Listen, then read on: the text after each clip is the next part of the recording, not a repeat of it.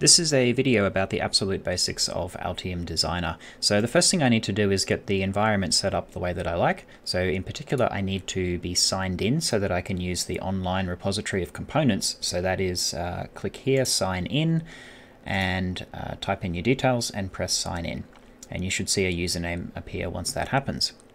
The next thing that I need is the Explorer panel to be visible. So that's View, Panels, and Explorer. So Explorer refers to online repository of components, which is called the Altium Content Vault. And so I will be using the Altium Content Vault in the designs which I create. So now that I have the Explorer panel set up and visible, I'm going to create a project. So that is File, New Project. And I can set up here, this is a PCB project, and I will give it a name and choose a location where I would like to store it. So the project is basically a container into which we place our schematics and our PCB layouts. So with the project set up, I now need to add a schematic to it. So that's right click, add new, and then schematic. And this gives me a schematic document.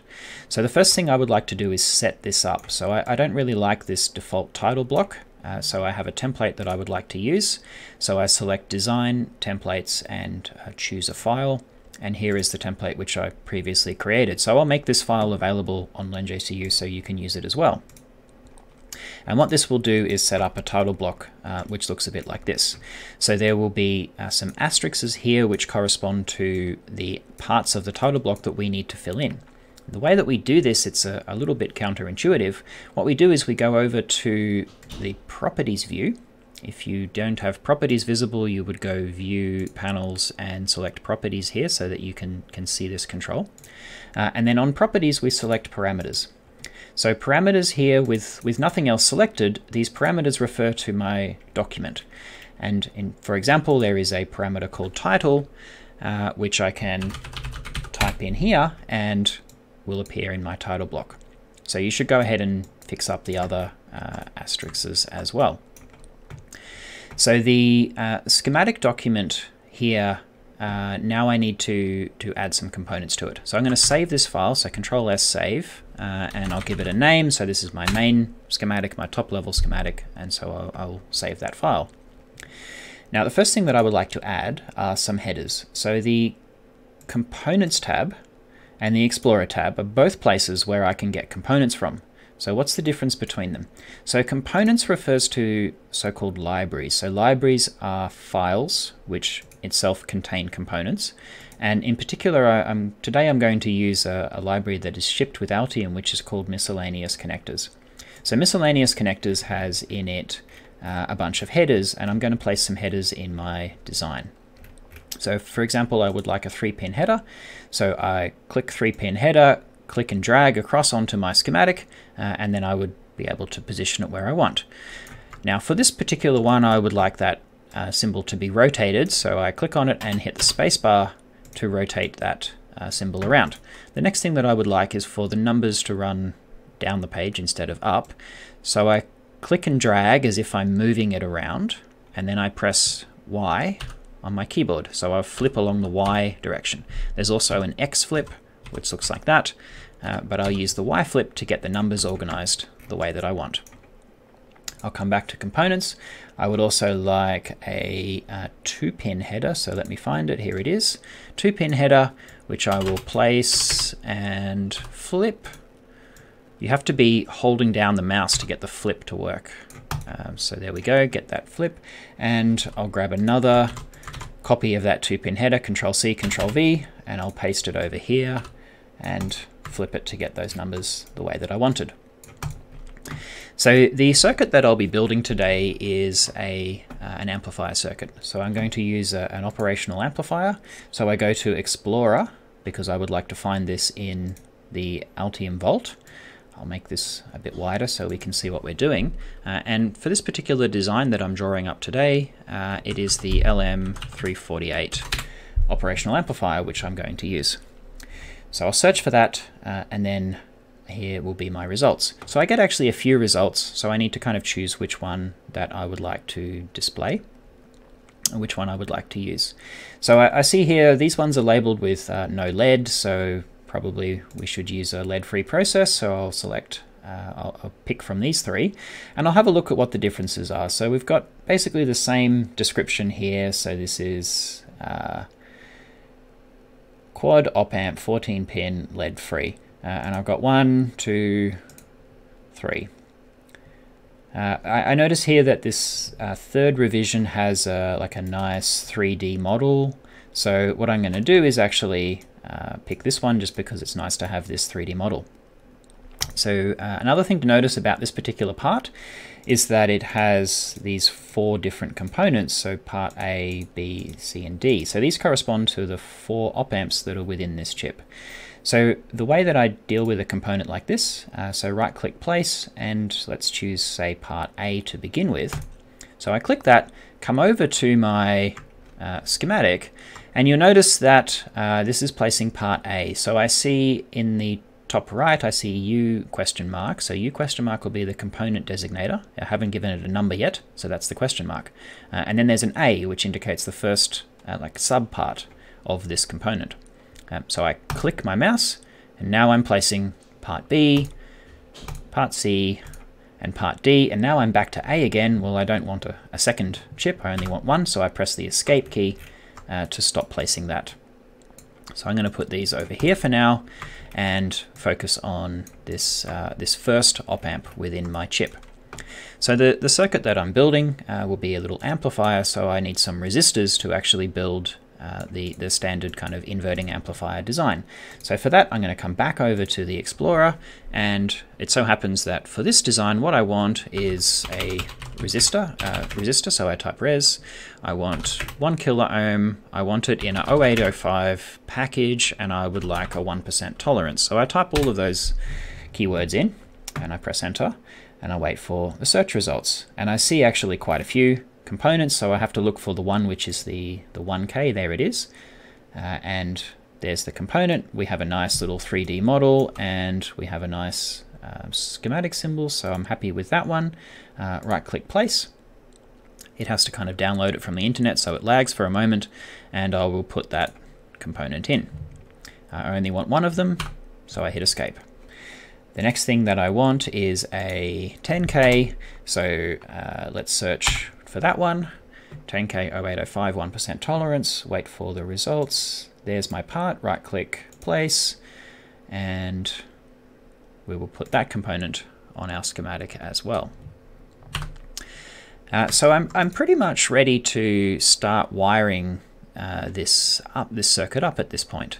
So what I'm going to use this first header here for, I will use that for my power supply.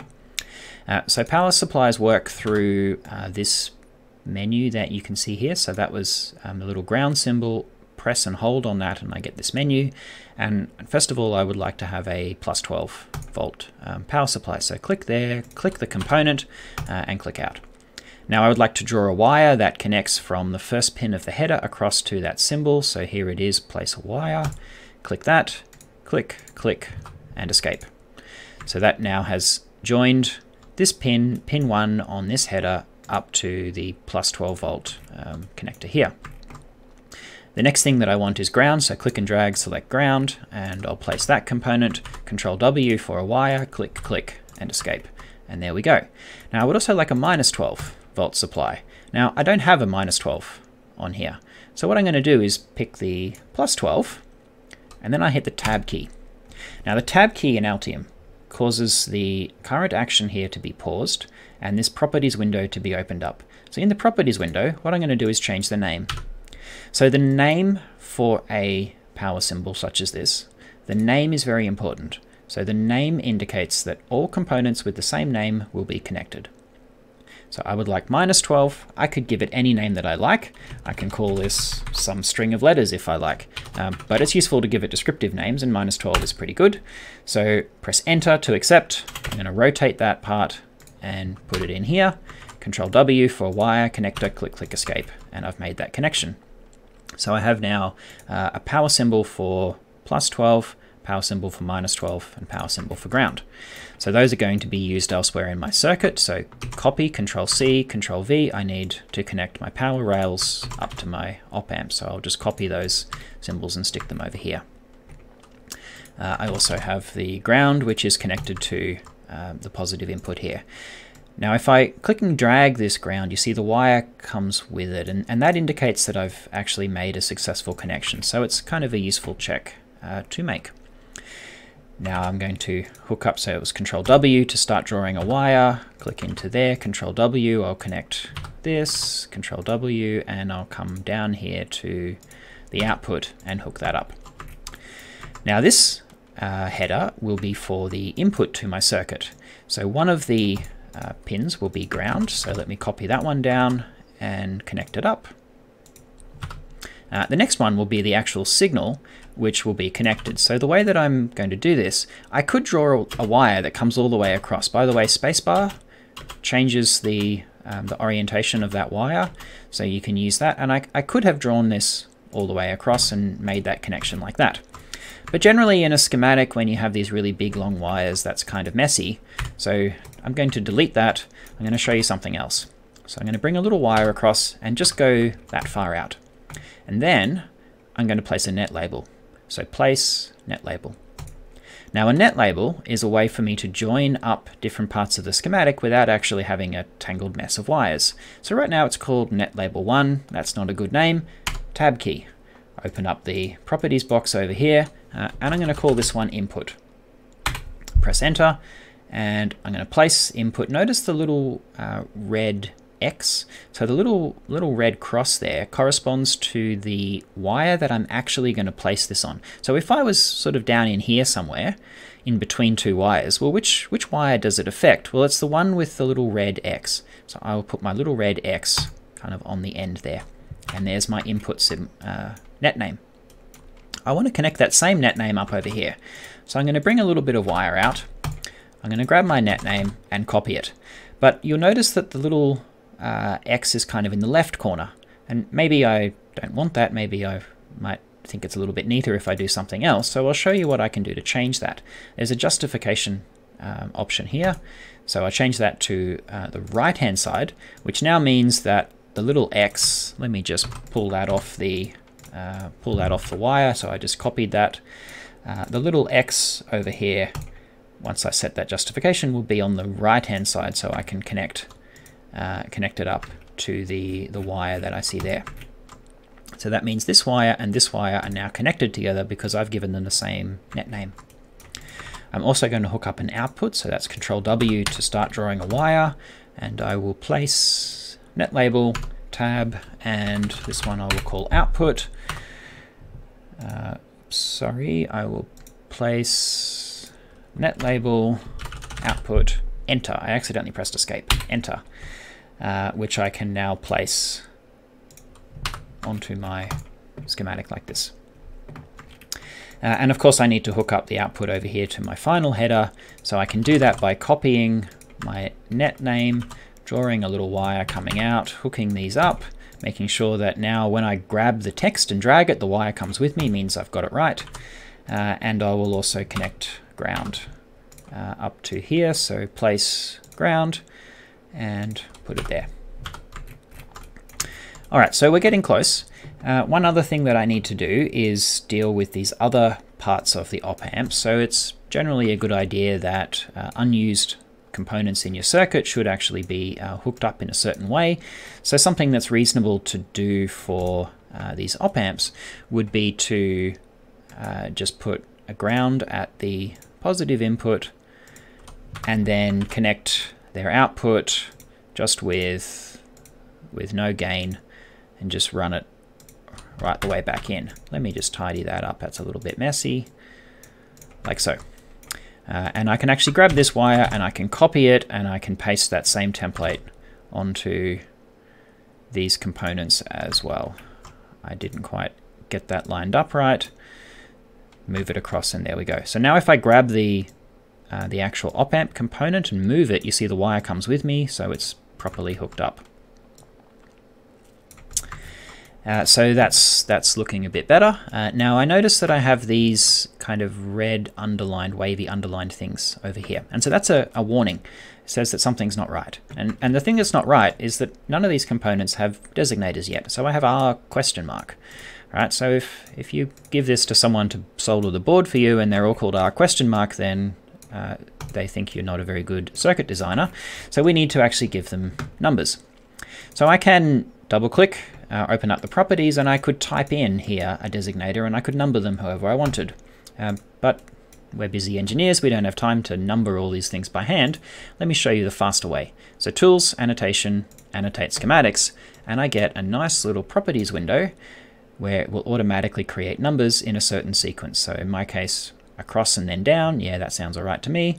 You can also choose, so down and then across, or whatever makes sense. You press Update Changes List. It says that it's going to change so many different things from P question mark to P2 and so on. I'm happy with those. Accept changes. It gives you a confirm dialog, says I'm going to change this to this and so on. Happy with that. I hit execute. Close and close. So now all of my components now have nice numbered designators, which is very good. Let me save this. So Control S will save that file. So what I should do at this point is check whether there are any warnings. So Altium has this sort of error checker, and they call it a compiler. So it's a little strange. It's not actually compiling code. It's actually just doing some error checking. Right click, compile. And I actually get a few issues here which I should look at. So I'm going to put this messages window in the bottom of my window, and then let's have a look. And I got some errors. So duplicate net names wire. So it kind of double click on it and it zooms me into this part of my op amp. So what's going on here is I've got actually the same pin, so pin 4 of this chip, pin 4, pin 4. I've got the same pin and I'm using it kind of inconsistently. So here I've got this plus 12 and here I've got nothing. So it's telling me that something's weird about that. So what I'm going to do is actually put the little plus 12 power symbol, paste it in on each of those, and I'll do the same for the negative rail of my op amp as well. Save that, right click compile. That's looking a bit better. So net ground has no driving source. That's because it doesn't know what is going to be on the other side of this header. So it's a little bit of a warning. Notice here it's warning instead of error. Says, are you sure you don't actually have anything that's powering this circuit? Well, yeah, I do. I'm just going to connect it to the header, and it doesn't know about that, so we can ignore that warning. And same thing here. We've got something coming into this amplifier, and again, it doesn't know where that signal is coming from. It's kind of off board through this header. But other than that, everything looks fine. So I'm pretty happy with this circuit layout so far. So what I should do, final thing that I should do is kind of neaten this up a little bit. It's good to label the different parts of your schematic so that somebody who's jumping in can kind of see the different parts that you have. So there's a place text tool here. So I click, hit tab.